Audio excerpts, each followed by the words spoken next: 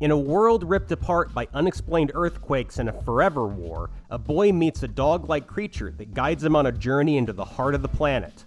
Elsewhere, in an isolated town with no memory, a girl encounters grinning monsters that seemingly no one else can see.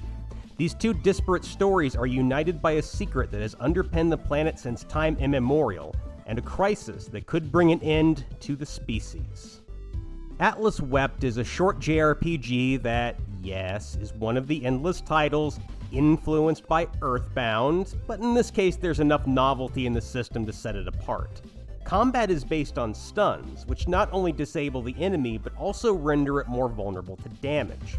Most fights come down to alternating between special attacks to build the enemy's stun meter, then regular attacks to finish them off. Meanwhile, the player can avoid enemy attacks by completing minigames. These start off easy and gradually turn into manic bullet hell-like experiences near the end. The game is pitched as having a humanist story with themes of dealing with trauma and keeping the past alive. The two sides of the narrative don't link up until almost the end of the story, and that division can make things disjointed at times. Fortunately, there's enough surreal imagery to keep things interesting throughout. I mean, you'll never look at a big phony smile the same way after seeing what they turn into in Atlas Wept.